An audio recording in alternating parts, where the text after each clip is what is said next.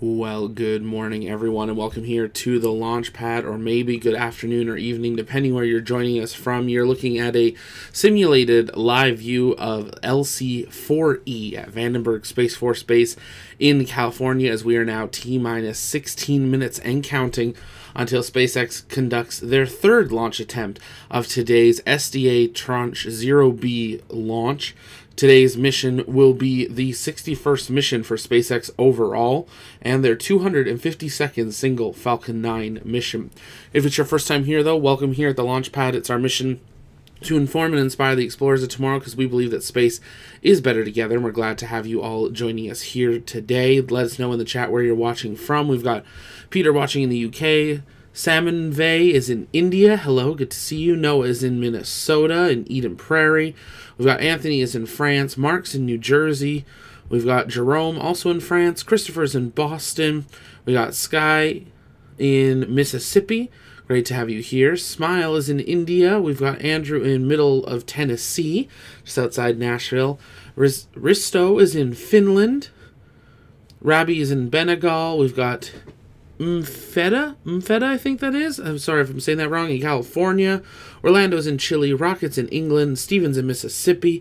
Great to have you all joining us here, as we are now under 15 minutes and counting until launch for today's mission. As always, if you want to know more about today's mission, you can head over to tlpnetwork.com, click on launches, and you can see all of your upcoming launch schedule there, as well as your detailed mission briefings. Today's Falcon 9 booster is booster 1063-13, meaning it's going for its 13th flight. Its maiden flight occurred on November 21st, 2020, carrying Sentinel-6 from this very same pad. It has conducted 12 other missions. Many of them are Starlink, but notable missions were on November 23rd, 2021, it launched the double asteroid redirection test for DART. It launched Transporter 7 in April of this year, Iridium 9 and some OneWeb satellites in May, and its last flight was 56 days ago on July 7th, carrying some more Starlinks to orbit from this same pad as well. It has conducted all of its missions except one from this pad. It did launch once from Slick 40 at Cape Canaveral Space Force Station in Florida, but you can find out more about that. Today's payload is the second mission for the Space Development Agency, carrying some of the satellites required for the Tranche 0 transport layer. This is a classified mission, so we will not get to see the data of separation. Bear with me a moment while we see why that clock has switched to scrub. I'm not entirely sure why that has happened, as SpaceX did just begin their live broadcast, and we don't have anything initially saying a scrub at this point, so bear with me just one moment as we verify that information. But we are continuing to count down about 13 minutes and counting. There we go. It's reset there. 13 minutes and counting until launch. As always, if you guys have questions, you can send those to us in the chat by taking us at the launch pad, and we'll work on answering those live to the best of our ability throughout today's live broadcast. Of course, we'll be listening into SpaceX Mission Control. Stephen, thank you so much for becoming a Solar Explorer. Appreciate your support there. If you were a member of TLP in one of our third, fourth, or fifth levels here on YouTube, or if you've considered becoming a TLP member, we did want to just make a quick note. We upgraded and updated our membership program here on the Launchpad YouTube channel. On our brand new second channel, the Launchpad News, you now have news membership options. And over on Patreon, that's where you can get kind of a TLP network wide option with merch discounts, free merch, and different things like that, including member meetup invites. So definitely take some time, check that out if you'd like to help us and support our mission of informing and inspiring the explorers of tomorrow, because space is better together. Check those out on both the Launchpad and the Launchpad News channels. We do still have that very first level, 99 cents, gets you the helmet next to your name and gets your name in green, because we know many people like having that. So you can do those on YouTube and then head over to Patreon to upgrade your membership to something even more with some more benefits for you. But that's never required, but it is extremely appreciated, as that helps us dream and plan and expand our equipment and our team as we continue around the world to bring you the best possible coverage of everything space. As you can see, SpaceX is getting ready to go live here, 11 minutes, 30 seconds and counting until Falcon 9 launches from Slick 4E at Cape Canaveral Space Force Station in Florida. We're going to listen into mission control, but you can continue to send your questions in the chat by tagging us at the launch pad, and we'll continue to answer those. But due to the mission being classified, we will not have video or telemetry for payload deployment, but we'll be watching as this booster flies for the 13th time and comes home. SpaceX will, I'm sure, explain more once they get underway. If you haven't yet, take a moment, engage that like button, share out the stream, invite people to join us, and join the TOP Discord, because that's where our community hangs out in between launches. Let's listen in to SpaceX Mission Control, T-minus 10 minutes, 50 seconds, and counting. Hello everyone, and happy Saturday. On your screen right now is a live view of the Falcon 9 rocket as it waits for its 7:25 a.m. Pacific Time launch from Slick 4 East at Vandenberg Space Force Base in California. Today's launch marks SpaceX's 260th launch overall and our 61st launch of the year. My name is Zachary Lupin, and I'm an avionics reliability engineer here at SpaceX, joining you from our headquarters about 150 miles southeast of the launch site. In just under 11 minutes from now, we'll be sending the Space Development Agency's second Tranche 0 mission to low Earth orbit. For those of you following along, you'll know we stood down from our last 2 launch attempts. During standard pre-launch checkouts on Thursday morning, one of the first stage engines was not responding as expected. The team worked through that issue during the countdown, but ultimately decided to stand down for the day to take a closer look. Similarly, during yesterday's launch attempt, a valve on the ground support equipment was behaving out of family. After completing checkouts yesterday and verifying the vehicle and ground support equipment is healthy, we're back into the count and not tracking any blockers to launch at this point. As mentioned, today's mission is for our customer SDA in support of their overall constellation called the Proliferated Warfighter Space Architecture, or PWSA for short. Along with delivering the SDA's 11 payloads to orbit, SpaceX also designed and built 2 of the mission payloads that will serve as part of the PWSA's tracking layer, which will provide global indications, warning, tracking, and targeting of advanced missile threats, including hypersonic missile systems. The SDA prioritizes speed by leveraging commercial advances and delivering capabilities on 2-year timelines, including hypersonic missile systems. The SDA prioritizes speed by leveraging commercial advances and delivering capabilities on 2-year timelines, with the goal of quickly delivering space-based capabilities to support terrestrial missions through development, fielding, and operation of the PWSA. The payloads on board will allow combatant commands to start to develop their exercise and operational plans around access to data that they can expect to receive from future tranches of their constellation. At just around the T-minus 9-minute mark, the range is ready to support, and weather is currently 90% favorable for launch. The vehicle and payload are in good health and tracking towards a T0 of 7:25 a.m. Pacific Time. Now, it's also worth mentioning, at the request of our customer, we will not be sharing any views from the second stage today, and will therefore end the webcast at around the T+8 minute mark, just after Falcon 9 touches back down onto land. Located at the very top of Falcon 9 on your screen, we have the payload fairing, and it measures about 40 feet in length and 17 feet in diameter. Now, to put that size into perspective, an average fire truck is about 40 feet long and 12 feet wide, so a fire truck would fit comfortably inside our payload fairing. Now, while on Earth, the fairing's primary job is to protect the payload from contamination, and then at liftoff and through ascent, the fairing will also shield against aerothermal loads and heating. Once we reach the vacuum of space, we will jettison the fairing, and the second stage will continue on its journey to orbit, carrying the payload. The fairing halves supporting today's mission are both flight-proven, with one half flying for its 5th time and the other flying for its 8th. Below the payload fairing is the second stage, which is responsible for propelling the payload to its drop-off orbit in space. Now, not only does SpaceX's second stage look similar to the first stage, which is the larger stage below, it also has the same diameter, uses the same metal in the tanks, same computers, same propellant, and nearly the same engine. And this allows us to use similar tooling, design, and systems, which results in greater efficiency and reliability. The first and second stages are connected by the black inner stage, which houses the pneumatic pushers that allow stage separation during flight. The inner stage also houses the second stage engine, called the Merlin vacuum engine, or MVAC engine. Moving down the rocket, the bottom 2/3 of the vehicle is the first stage and is the primary part of the rocket that gets reused multiple times. At the very bottom of the first stage are 9 Merlin M1D engines that accelerate the vehicle through the Earth's atmosphere and help it land back on Earth following stage separation. The first stage supporting today's mission is flying for its 13th time today and will be attempting to recover the booster back on land at Landing Zone 4 at Vandenberg. And if successful, this will mark our 222nd overall successful recovery of an orbital class rocket, including both Falcon 9 and Heavy first stage landings. If you're not too familiar with what getting to orbit actually means, in order to get the rocket and our payload into orbit, the rocket has to not only go up really fast, it also has to go sideways. As we ascend, we tilt the engines, the technical term for that being gimbling, and that turns the rocket horizontally. We're still going up, but now we are also heading horizontally away from the launch pad, and this is what we call a gravity turn. The rocket typically needs to go 17,500 miles per hour horizontally in order to avoid being pulled back down to Earth and get into orbit.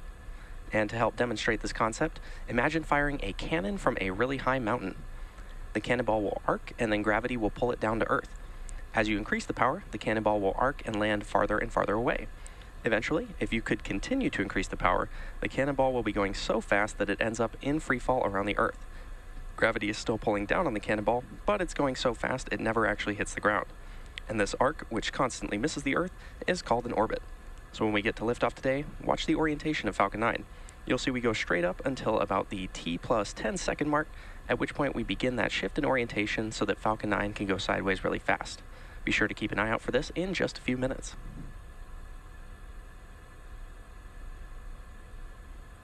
So far, we're at T minus 5 minutes and 28 seconds and counting, and all systems are go for an on-time liftoff. The range is currently green, and weather is 90% favorable.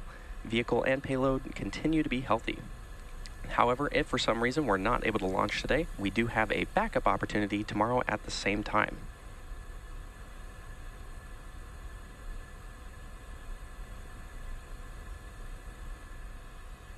Coming up next, the truss structure next to the vehicle, known as the transporter erector, or TE, will start to retract.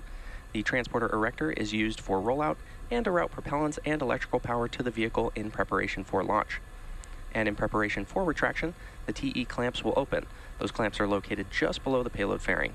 The transporter erector will then pull away from the rocket slightly, and then at T0, hydraulics pull the transporter erector even further away from Falcon 9 as it lifts off.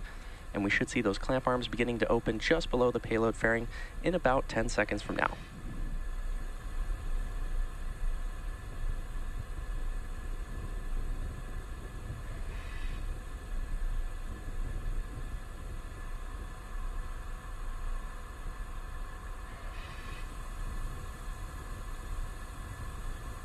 And there you can see those clamp arms opening just below the payload fairing. At this point in the countdown, both the first and second stages are nearly fully loaded with 1 million pounds of kerosene fuel and liquid oxygen, or LOX. You may have also noticed the white clouds around the outside of the vehicle, and those clouds are completely normal. During propellant loading, we vent cold gas that forms above the LOX tank surface, and what you're seeing is the result of that cold gas coming into contact with the warmer California air and condensing. You should now be able to see the transporter erector beginning to retract away from the Falcon 9 rocket.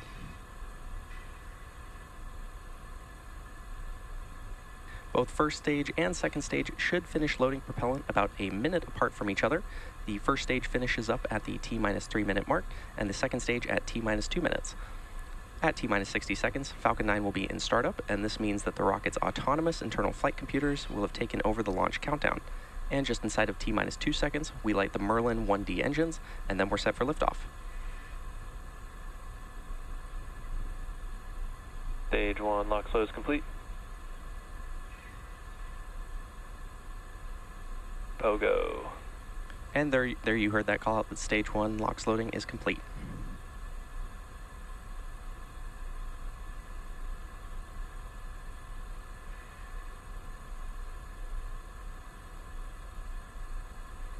The SDA Tranche 0 payload continues to be healthy, and the Falcon 9 team is currently tracking no issues on the rocket, so let's continue to listen in to the terminal count.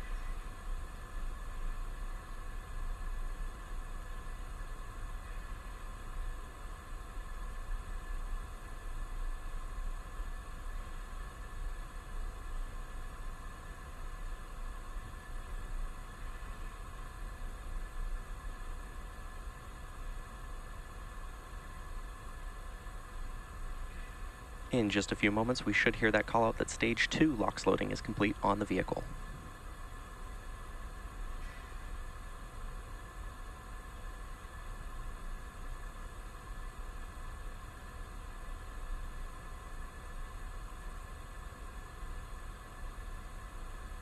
Stage 2 LOX load complete. And there's that call out that Stage 2 LOX loading is complete. Coming up at the T-minus 1 minute mark, Falcon 9 will be in startup, and this means that the vehicle's flight computers have taken over in preparation for launch.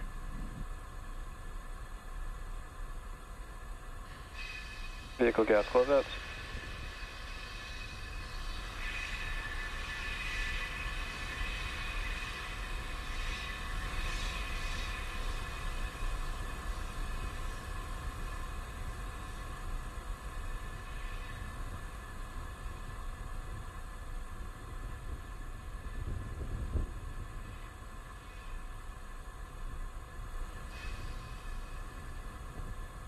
Falcon 9 is in startup.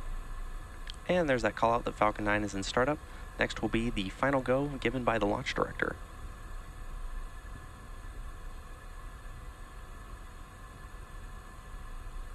LD is go for launch. At T-minus 40 seconds, all systems are go for launch of Falcon 9 and the Space Development Agency's second Tranche 0 mission. So let's sit back and watch as Falcon 9 heads into space.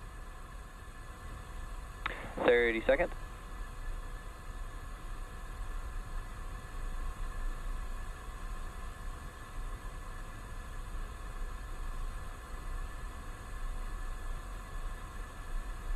Tank press for 15 seconds.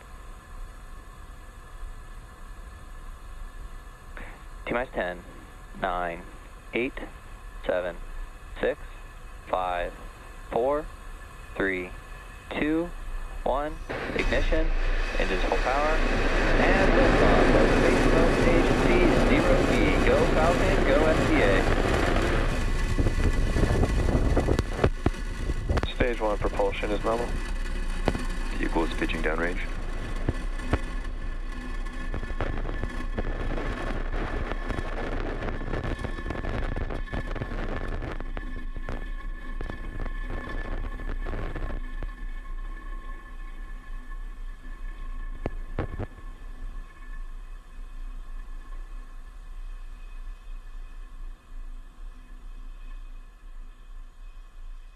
We're now T-plus 40 seconds into the Space Development Agency's second Tranche 0 mission. Stage 1 Power and throttle down. telemetry nominal. Falcon 9 has throttled down to prepare for max Q, which should occur within the next 30 seconds or so. And max Q is the point at which the vehicle experiences the greatest amount of aerodynamic pressure as it ascends through the Earth's atmosphere. Falcon 9 is supersonic.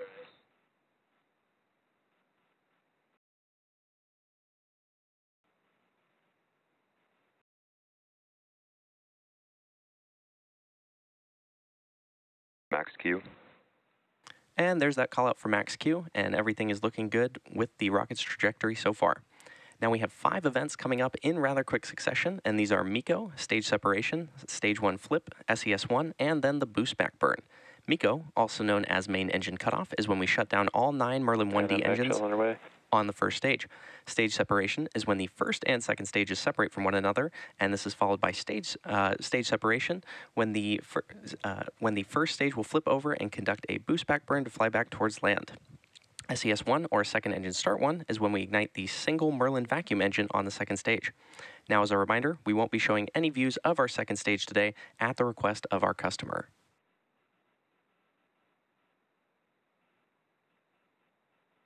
We should be seeing MECO in just about 15 seconds from now.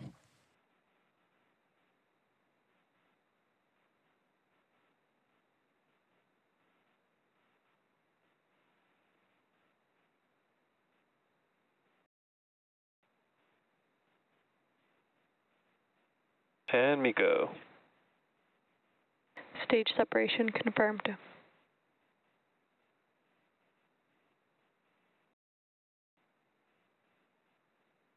And MVAC startup. Stage 1 boost back startup. And there you heard and maybe even saw those events that happened back to back, including MECO, or main engine cutoff, stage separation, stage 1 flip, SES-1, and second engine start 1, and the start of our boost back burn. At the moment, the boost back burn is in progress and will last for another 15 seconds or so. And while that burn is in progress, we are expecting to hear the call out for fairing separation. And as a reminder, at the request of our customer, we won't be broadcasting fairing separation, but we should still have audio confirmation of it. Fairing separation confirmed. And there's that callout confirming fairing separation. Coming up in just a few moments, we should have the completion of the boost back burn on the first stage.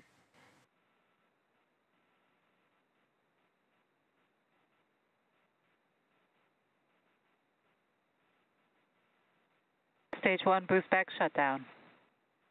And with the boost back burn done, our first stage is now headed back to Earth and will be attempting its land landing in just a few minutes. One of the nice things about land landings is we're not subject to ocean weather, and it's pretty convenient to land the first stage right next to where it lifted off. However, our ability to execute a land landing is really dependent upon the customer's Both needs. vehicles are following a nominal trajectory. Their mission trajectory and performance needed by the satellite determines if we can return to land. In order to complete today's land landing, the first stage has 2 more burns left. Next up is the entry burn, which will help to slow the stage down as it re-enters the upper part of the Earth's atmosphere. If you're just joining us, we just had successful liftoff of Falcon 9 and the Space Development Agency's second Tranche 0 mission. As the mission name suggests, today's customer is the SDA, or Space Development Agency. After an on-time liftoff, we had successful main engine cutoff, stage separation, stage 1 flip, second engine start 1, boost back burn, and fairing separation from the second stage. We're now coming up on the second burn on our first stage today, the entry burn, which should start in just over a minute from now.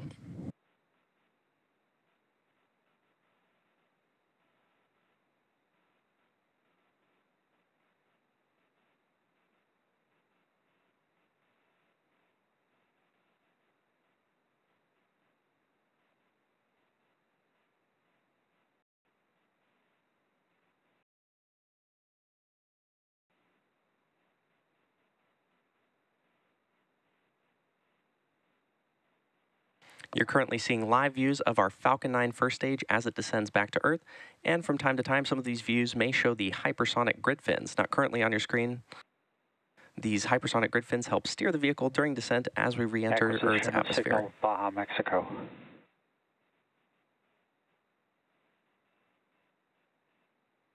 And there you can now see those grid fins.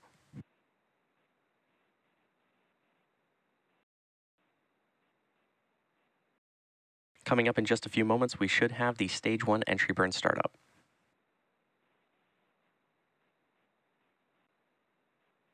Both stages continue to follow a nominal trajectory.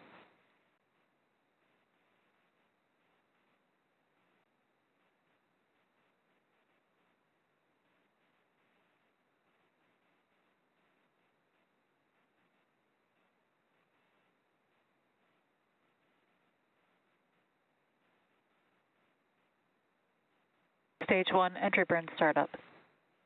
And there's that call out for the Stage 1 entry burn startup, where we light engines at the bottom of the Falcon 9 first stage as it descends back to Earth.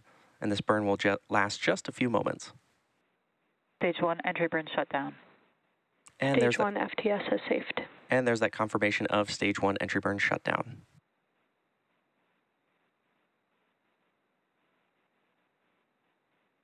As a reminder, we'll be ending our webcast after Falcon 9 lands, and we won't be sharing any views from our second stage at the request of our customer. Coming up in in just a few moments from now, we should have the landing burn startup on the Falcon 9 first stage.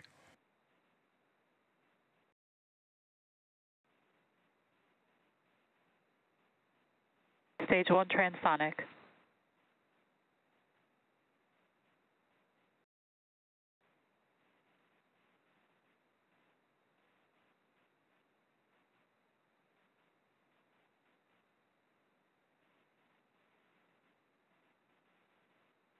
Stage 1 landing burn. And there's that confirmation of landing burn start. This burn should last just around 15 seconds or so. Stage 1 landing leg deploy.